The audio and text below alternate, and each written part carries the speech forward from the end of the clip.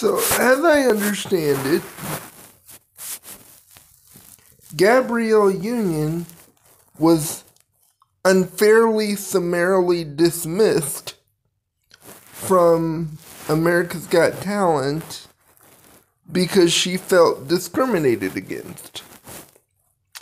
What is going on with America's Got Talent? I seem to recall Nick Cannon leaving for a very similar reason, or getting fired. So we're just firing people when they have grievances that they actually speak up on? Is that what we're doing in the celebrity atmosphere? Simon Cowell, come on, man. You've been in the game for a while now. You know this is not a good look for you. That's all I gotta say.